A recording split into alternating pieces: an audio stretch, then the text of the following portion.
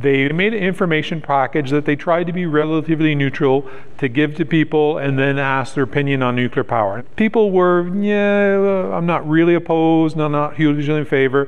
When they did focus groups where they brought 12 people in, gave them the same information and then left the room and let them talk, then went back, pulled the people apart anonymously, the approval ratings were amazing. Probably you at least get one or two people that knows enough that the other people trust that can explain it to them. So if we can explain it better to the public, I think that'll go a long way.